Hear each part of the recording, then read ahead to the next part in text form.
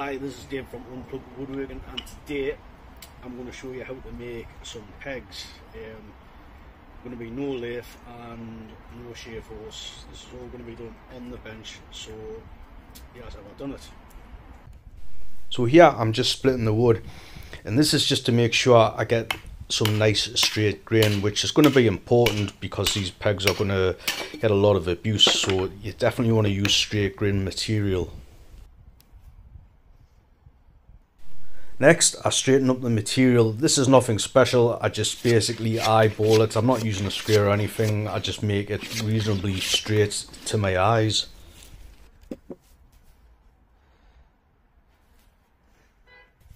Next up is the bog standard way that I mark out for anything like this. Basically, I draw a cross and use a compass, and that's it. That's how technical it gets for me.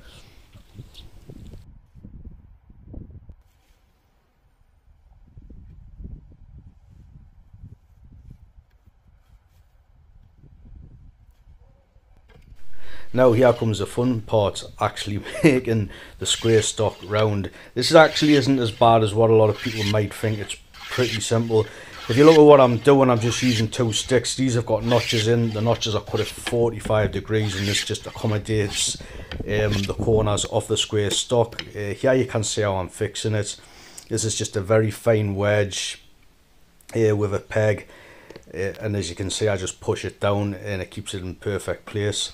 So after I've used my number 4, I do tend to switch to my 101, the my little loofah's plane, I like to call it.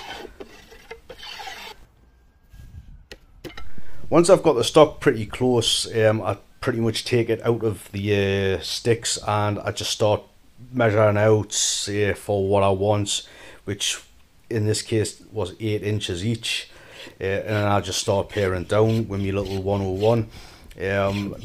You'll not see it on the video, but I do actually have tapers on both ends of the pegs. The reason I'm doing this the way I'm doing it is because it's easier to handle the material when it's one big length.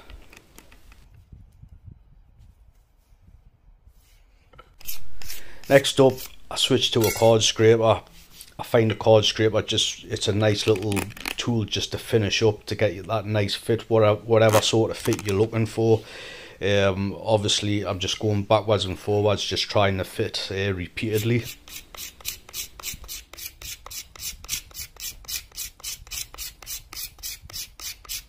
Once I get it as close as possible, I have then got to cut the final size of the peg. Here I'm just finishing up with the tapers, and as I said before, there's actually a taper at both ends.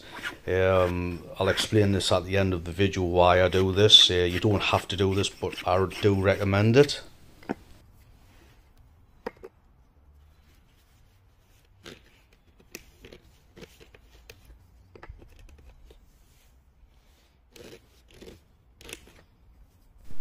To finish off the peg, I just create a little chamfer all the way around. I use my marking knife, you know, just to get rid of the material, you know, quickly. And then I just finish up with a file. This is just to make everything nice and smooth.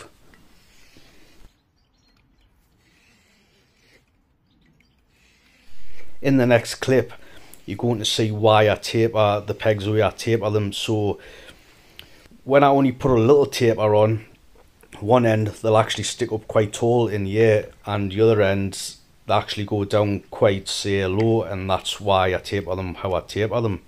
And that's it. Thanks for watching, guys.